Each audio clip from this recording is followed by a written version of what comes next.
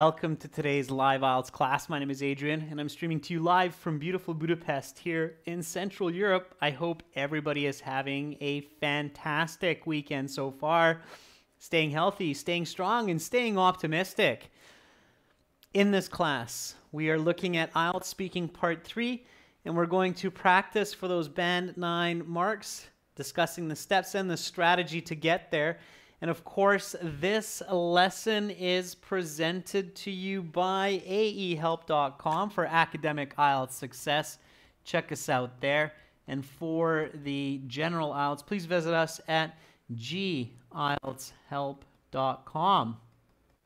On both of our websites, we have lots and lots of materials to help you improve your English and your communication. Hi Rums, hi Eldor, hi Amrik, welcome Pachu, hello to you as well.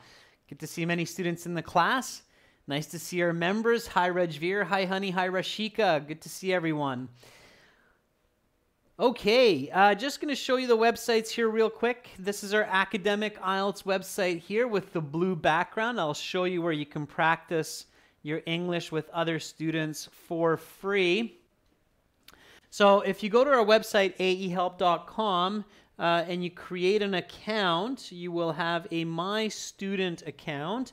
You can go into your My Student account, and in your My Student account, you'll have the computer-based practice exams, lesson videos, and you will also see this button here, the Student Partner Speaking. So you can click on that Student Partner Speaking, and it will open up a new window for you. And in that new window, you will find some other students. Right now we have Kenfak, Raj, Nancy, Guzalia, Hassan, and me in here. And you can audio chat, you can video chat, you can text and say hi first. And then once you do that, you'll be able to chat with them and practice your IELTS speaking. Of course, here you can choose some IELTS scripts with questions about objects, people, places, and so on. So definitely check that out.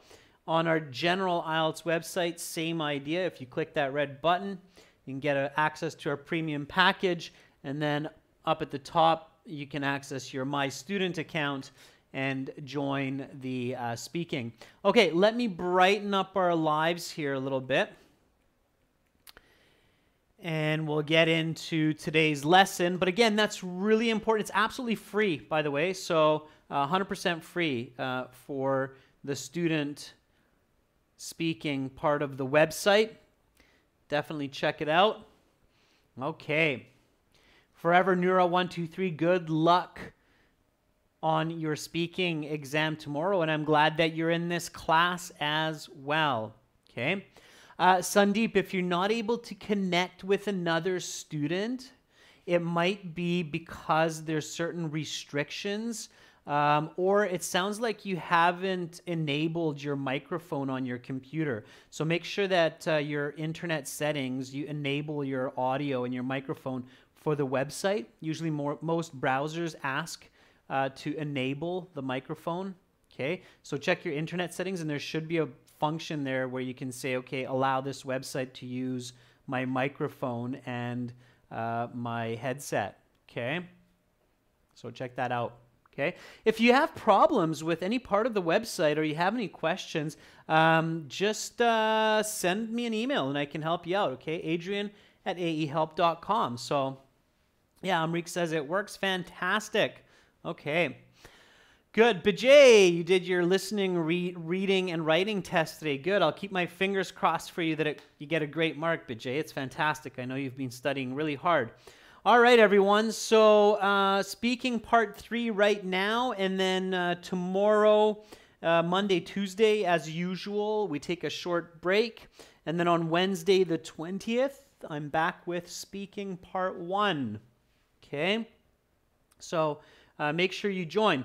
Okay, everyone, so today is speaking part 2, speaking part 3. So we're doing speaking part 3 right now.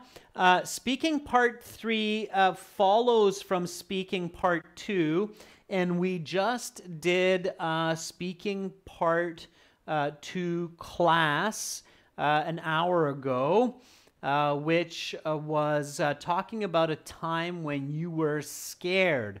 Now, speaking part 3 relates to speaking part 2. So we're going to do just a really brief review of our part 2 answer, and then we'll get into the speaking part 3 questions, okay? So here we go. From the top, this is, again, practice and review before we get into our speaking part 3. And it's important. You'll see why. So make sure to speak and repeat. Okay. Here we go. Okay. So a time when I was absolutely terrified was back in mid-May of 2019 when I went on a school field trip to the Indian Ocean with my grade 12 class. I was amazed at the beautiful scenery of Goa Beach with all of the palm trees, the golden sand, and the deep blue ocean. We stayed in bungalows along the beach with 20 of my classmates and 3 teachers for 3 nights and 4 days. I was extremely scared on the first day of activities since I'm not a strong swimmer and I'd never swam in the open ocean before then. I was really terrified of the big waves, and for good reason. It only took about half an hour before a large wave caught my feet and pulled me into the ocean. I tried to hold my breath as long as I could, but the wave kept pulling me under. Eventually, I swallowed some seawater and started choking. At one moment, I thought I was done for, and I would become fish food for the sharks and other sea animals. Luckily, a lifeguard saw me and pulled me out onto the beach. The next day, our whole class was expected to go snorkeling, and I was shaking at the knees. Eventually, I worked up enough courage to join the group, and I ended up having a lot of fun. In the end, I look back on this experience with pride. I've learned to respect the power of the ocean and also to be more careful when dealing with a new and dangerous situation. Also, I'm proud of myself that I didn't give up, and since then, I've become a much stronger swimmer. Okay. Ismanov, your 2 minutes is up. I'll stop you there. You can now put the card and the note paper to the side, and we'll continue with part 3. For part 3, I will ask you a couple more questions related to your response and some more questions on this topic. And so what the IELTS examiners do while you're speaking is they're marking you, and they're also thinking about a couple of questions to ask you about what you said in part 2. So instead of me telling you, let me ask you, what do you think is a simple logical question that your examiner might ask you at this point? So after this response, what do you think the examiner might write down on their paper to ask you at the end here? Okay. So what could be a typical question? And it's going to be directly related to what you just said. Okay. Okay, Lachika Mutha says, how did you overcome your fear? Okay, very good. Yeah. So, yeah, it's possible. How did you overcome your fear of the ocean the next day when you went snorkeling? Yeah, absolutely. That's very possible. Okay. Good. Here we go. What do you think could be a good answer for this? So I see some other questions. I'll take a look at those as well. Let's answer this one together. I think this could be very well one of the questions the examiner might follow up with. So how did you overcome your fear of the ocean the next day when you went snorkeling? Okay. What could you answer for that? So give me a nice answer explanation. You're going to have to be quick here. Okay. All right. So it's going to be directly related to your response. So expect this kind of relevant question. Okay. All right. Give me a nice full sentence answer here. So one more time. How did you overcome your fear of the ocean the next day when you were snorkeling? I definitely have a few ideas in my head to answer for this. Okay, so Ferdov says, I did yoga at night and it helped me escape my fear. All right, Ferdov's kind of an interesting answer. Okay. I'd like to see some more. Okay. If the image is blurry, Zainab, change your resolution to 720 on your computer. Okay, so Hunter says, I took a couple of long, deep breaths. Sure. Well, first, I took a couple of long, deep breaths. Okay, good. Yeah, so that's definitely one way that we overcome fears. First, we just calm down. We take a couple of deep breaths.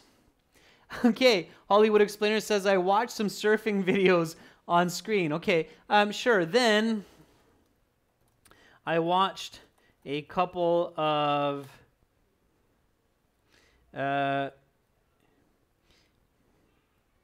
instructional videos on YouTube about how to snorkel in a safe way. Sure. Okay. Good. Yeah, very good, Sweet Gagan. So Sweet Gagan says, my tutor encouraged me to master my thoughts and overcome my fear. Also,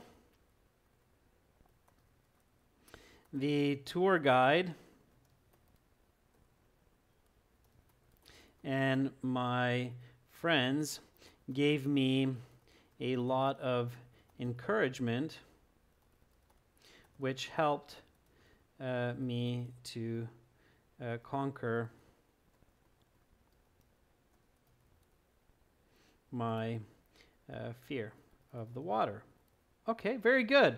Yeah, so think fast and keep it simple. Okay, simple isn't easy. You have to practice, but keep it simple. Okay, here we go. So repeat after me. How did you overcome your fear of the ocean the next day when you went snorkeling? Well, firstly, I took a couple of long, deep breaths. Then I watched some instructional videos on YouTube about how to snorkel in a safe way. And then the tour guide and my friends also gave me a lot of encouragement, which helped me to conquer my fear of the water. Fantastic. Okay, that's exactly how that works in your IELTS exam when you give this kind of a response. All right, let's see what another question is. Usually the examiners will ask one, more often two questions. I see some other good ideas. Some of you said by talking about my experience to my friends, that's a really good way to overcome fear as well. So managing your fears or facing your fears.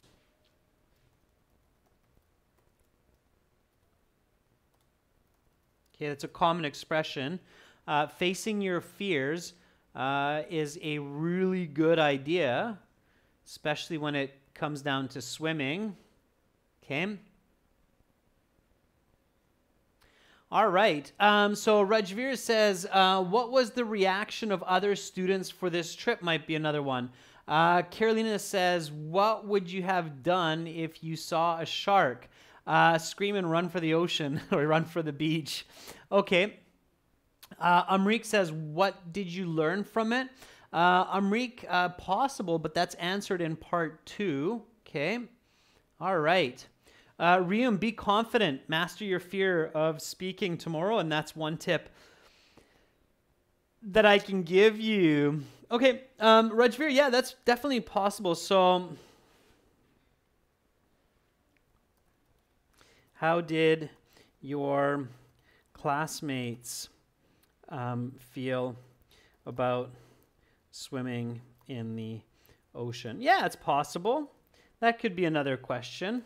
Okay, so that's a good possible question that they might follow up with. Okay, so here we go. Answer this one for me. So the examiner says, okay, and how did your classmates feel about swimming in the ocean? Give me a good answer for this one. Okay. Meanwhile, while you're thinking about that, I'll read a nice comment from Marios GR. Mario says, I took the IELTS exam a couple of weeks ago. I scored an overall band 7, and now I moved to the UK to continue my studies. Thank you very much, sir, for your help. Marios, thank you for coming back and sharing your experience. I'm glad to have been a guide in your journey, and I wish you the best in your studies in the UK. I hope you do really well. It's a great country, and I hope you enjoy it. Fantastic. Thank you for sharing. Marios, if you don't mind, send me an email, and I'd love to get your testimonial. I'd love to put your testimonial up on our website if you have a minute. So that would be wonderful. Okay? And good luck either way. All right.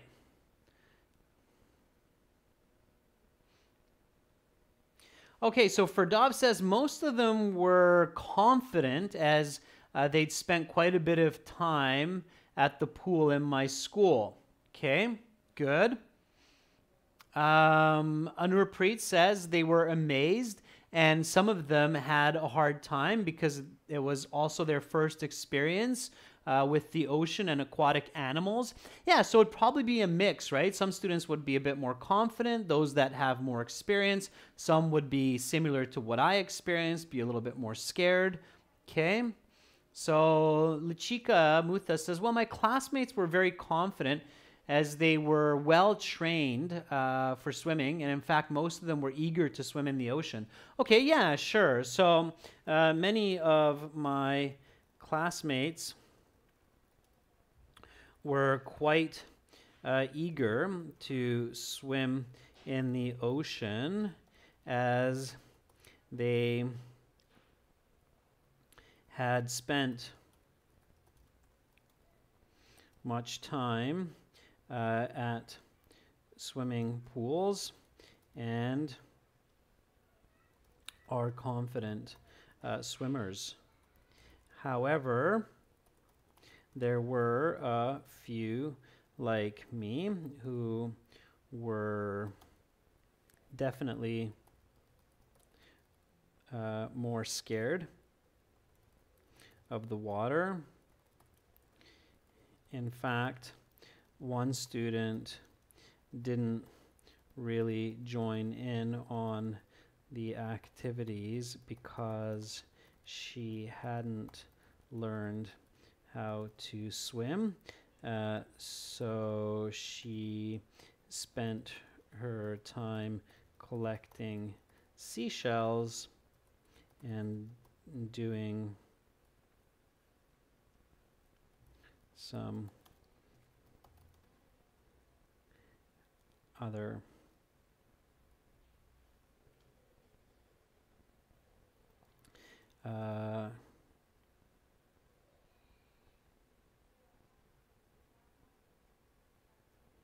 seaside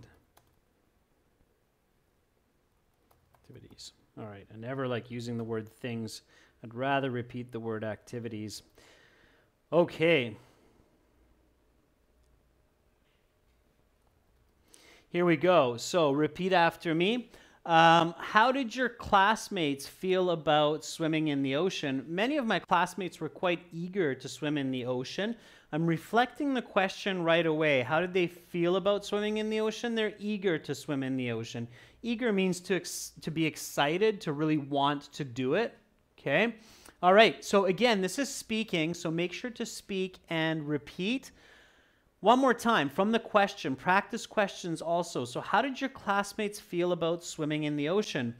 Many of my classmates were quite eager to swim in the ocean as they had spent much time at swimming pools and are confident swimmers. However, there were a few like me who were definitely more scared of the water.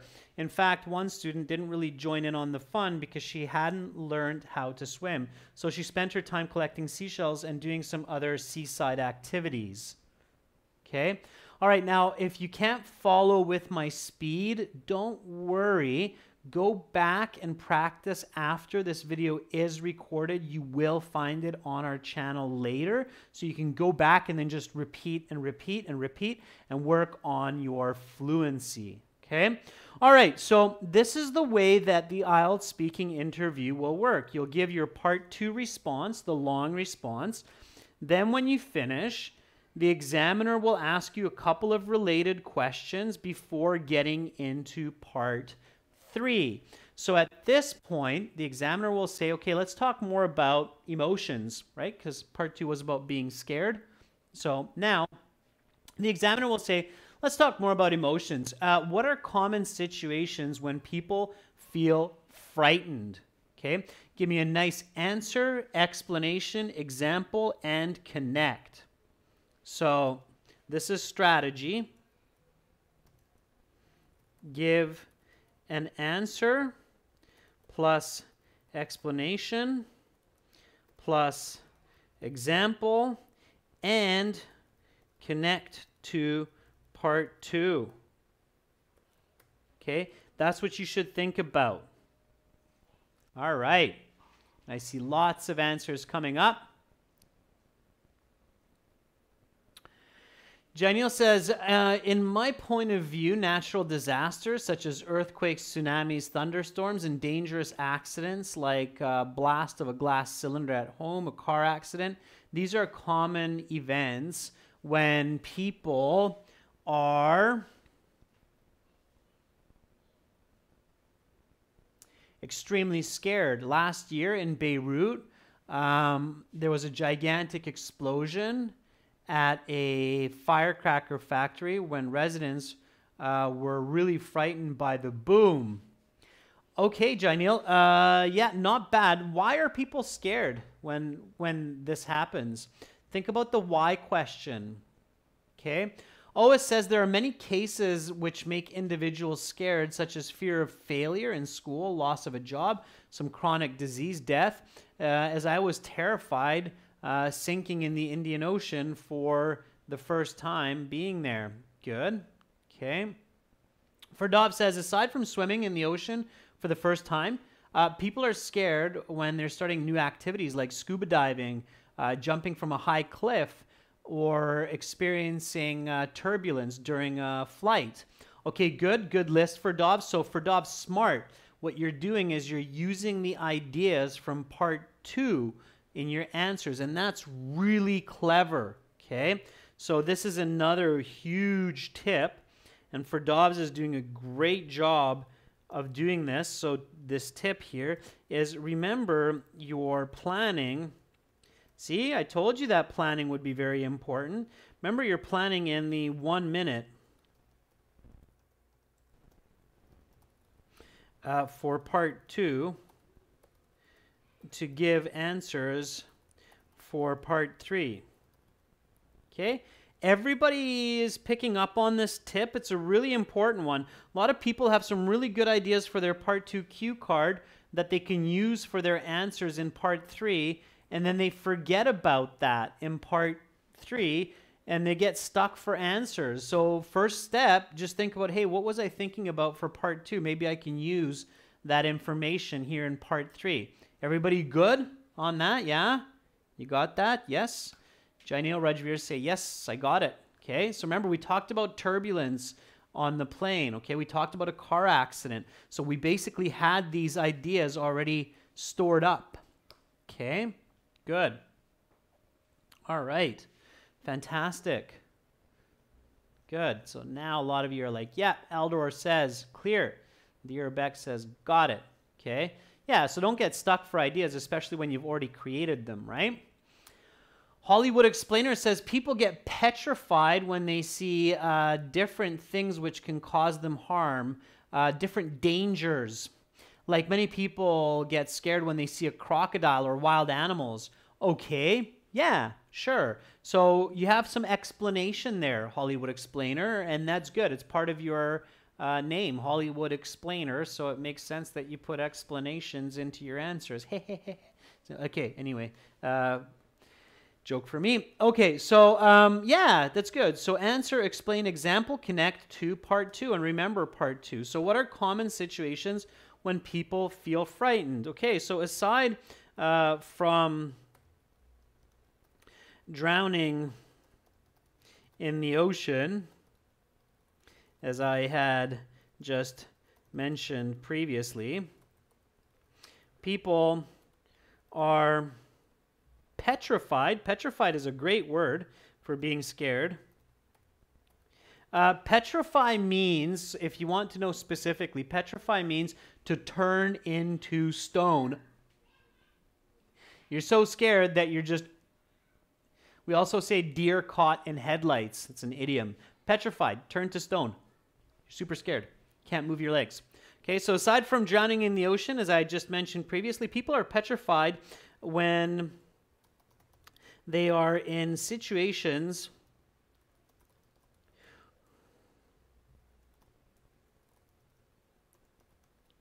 that are out of their control. These may include natural disasters like earthquakes and tsunamis, car accidents, or turbulence on a plane. I was mortified when I experienced turbulence for the first time flying to Beijing. Okay, there is another interesting word. Since you're learning the word petrified, you might as well learn mortified. Anybody know what the definition of mortified is? It's even more than petrified. So petrified means you're so scared that you're turned to stone. Mortified means you're so scared that you are scared to... Anybody know what it means? Specifically, the definition without looking. Petrified, mortified.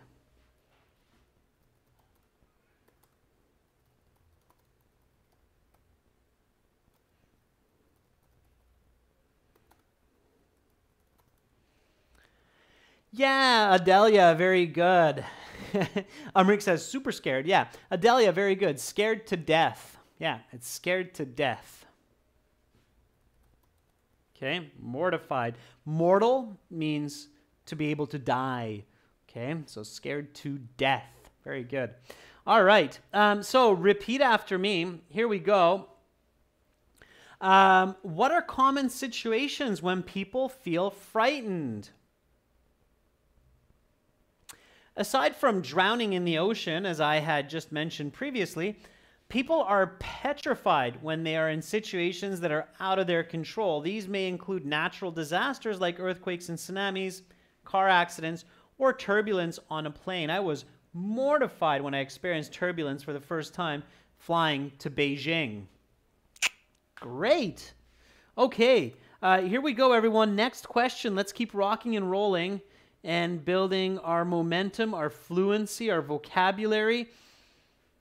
What can people do to reduce fear in everyday situations such as exams? So being scared of an exam. And I think some of you were asking, what should I do? I'm so scared I have my speaking exam tomorrow. So here's some tips for that as well. Okay, some tips to reduce fear. Oh, it says the best way to manage fear is through facing the problem due to fear, especially the kind of fear that relates to exams. Raising self-confidence and focus is key, and sleeping enough. Okay. Hadith says to overcome fear of everyday life, individuals can follow some techniques such as having a balanced diet, talking to friends, just like what I did when I was frightened. Very good, Hadith. I was wondering if somebody would connect. I mean, we answered this question kind of with the part 2 follow-up question, right?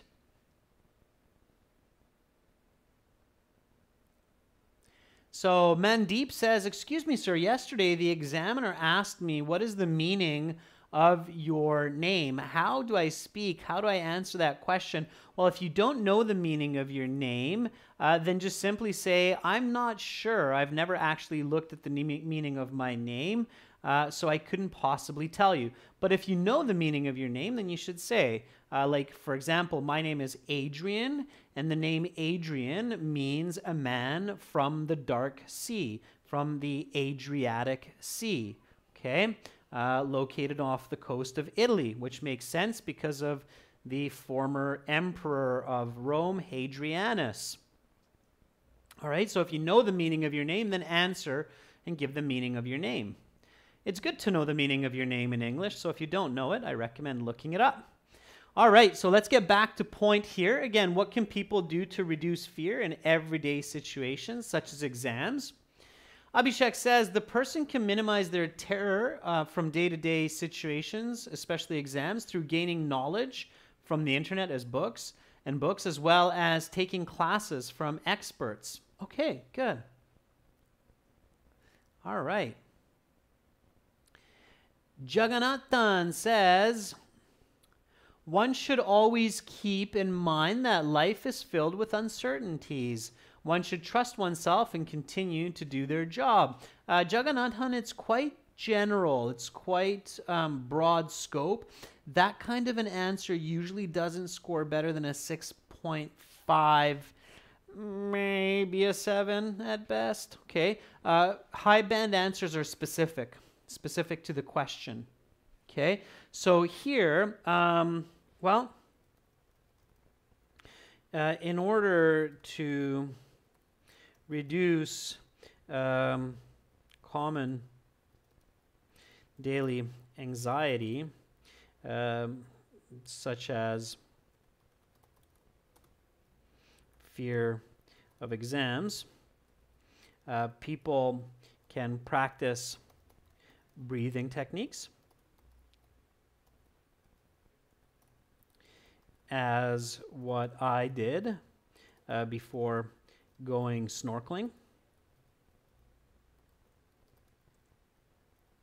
Also, it is important to be prepared and do research whenever possible.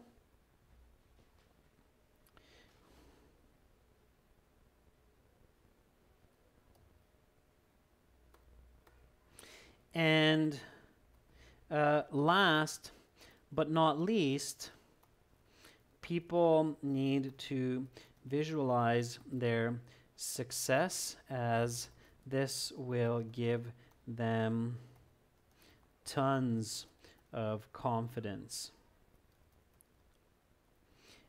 Before doing this IELTS exam, I visualized myself acing the test.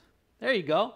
Visualization, the power of vision. Never forget it. You can trick your brain into being confident, okay?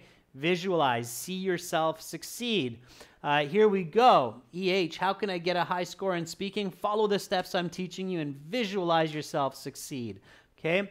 Here we go. Repeat after me.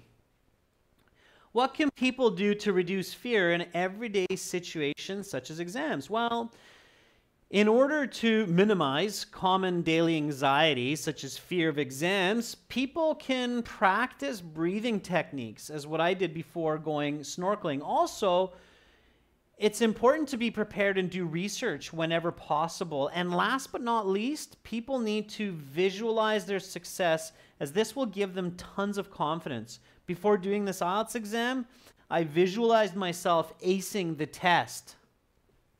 Okay. So answer, explanations, and examples. You see all of that in here, okay? This is roughly about one response in the chat. So this is what you need to do. You need to give an answer that is reflecting the question, Okay, you need to make connections to part 2. Here I'm making that connection when I talked about snorkeling and the follow-up question. And then here I did an explanation of why we visualize. We visualize success because it gives confidence. And then an example of that. Before doing this IELTS exam, I visualized myself acing the test. Complex sentence with before doing this IELTS exam. Okay.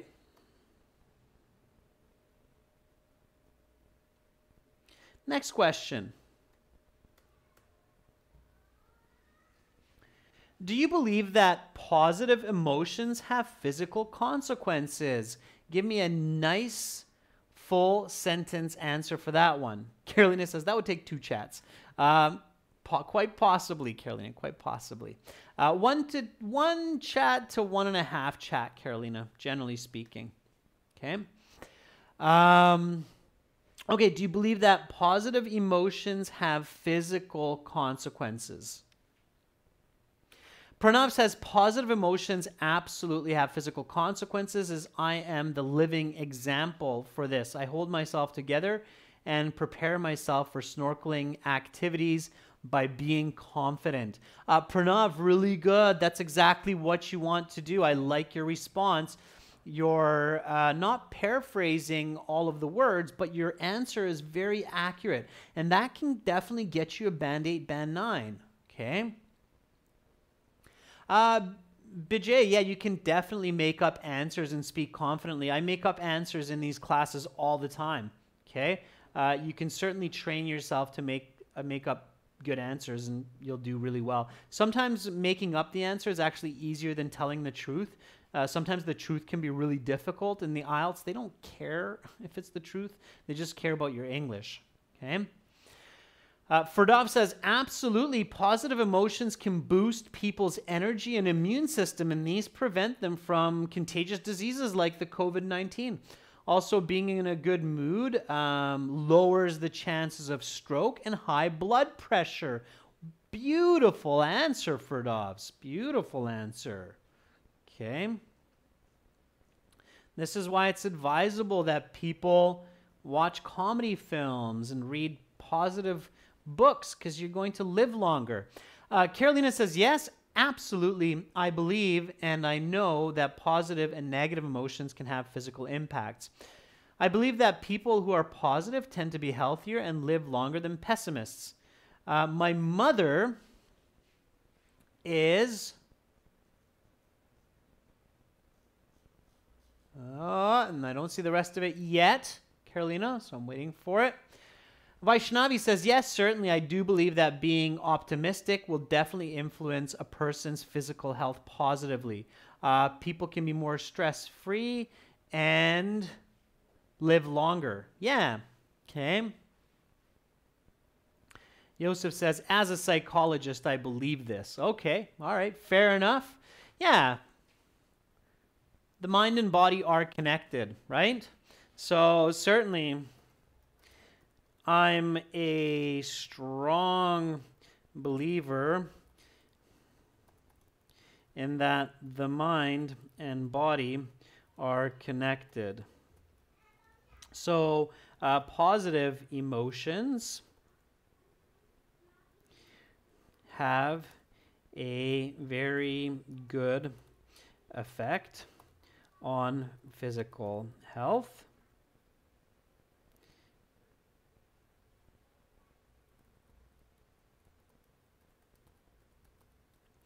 Such as lower blood pressure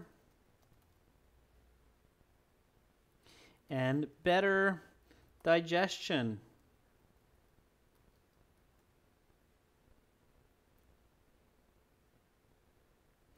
So it pays to be an optimist. All right. You don't always have to give very lengthy answers, but you should always be working towards fluency. Okay? All right. Here we go. Do you believe that positive emotions have physical consequences? Certainly, I'm a strong believer in that the mind and body are connected. So Positive emotions have a very good effect on physical health, such as lower blood pressure and better digestion. So it pays to be an optimist. How about negative ones? Okay. Yeah, well, yes, of course. This is somewhat the inverse of being on the sunny side of life, as pessimistic attitude leads to stress, which in turn leads to high blood pressure,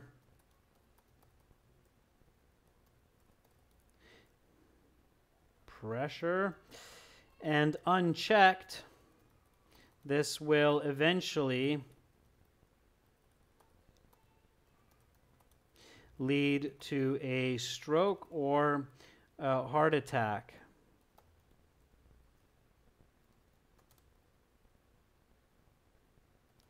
So again,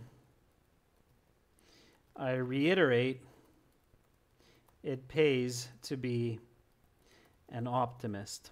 Okay, so here I didn't take a break to read answers because I wanted to show you that when you're in the flow and you're thinking about question to question and the connections to questions, you can make really strong cohesion among your answers, okay? And that's what you want to work on when you're really going for those high band scores like band 8, band 9, is creating that absolute in-depth cohesion. Now, I will look at some answers in a moment, but first, read both of these responses with me, one after the other, okay? And then I'll read some responses as well. So here we go, okay? Let's jump back to the top here. Do you believe that positive emotions have physical consequences? Certainly. I'm a strong believer in that the mind and body are connected. So positive emotions have a very good effect on physical health, such as lower blood pressure and better digestion. So it pays to be an optimist. Well, how about negative ones? Well, yes, of course. This is somewhat the inverse of being on the sunny side of life, as pessimistic attitude leads to stress, which in turn leads to high blood pressure, and unchecked, this will eventually lead to a stroke or heart attack. So again, I reiterate, it pays to be an optimist. Okay, so that's really strong cohesion there and flow between the two questions. All right. Okay, let me read a few of your responses. Here we go. Anna says, I strongly believe that if individuals think in a negative way, their thoughts bring on negative effects. Like what, Anna? Give me some examples. Give me a bit more explanation. Okay, don't stop there. All right. Jay says, yeah, surely negative emotions have adverse effects on one's health, as it may lead people to overthink and might get them into a loop, which can ultimately cause different problems mentally and physically. Yeah, the word you're looking for, Bijay, is ruminate. Okay? Ruminate is a verb, and it means to spin negative thoughts in one's mind over and over again. Okay? So ruminate, there's a nice high-level vocabulary for you, okay? And it is not good to ruminate on negative thoughts, okay? You don't want to ruminate on that. You ruminate on positive thoughts. It doesn't have to be negative, okay? So to spin, usually people do negative, but you could spin positive thoughts as well, okay?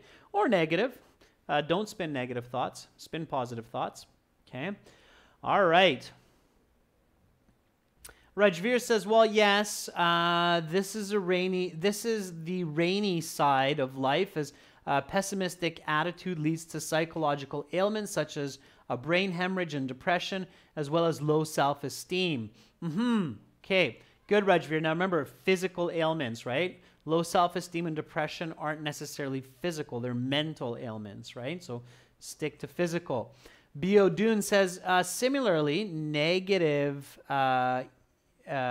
thoughts have negative outcomes, and this can have grave consequences on the individual's physical situation. Okay, Biodun, what do you mean? What kind? Okay, so give me more details. All right, and you're doing a good job. So at this point, the examiner is going to say, hey, let's talk about stress.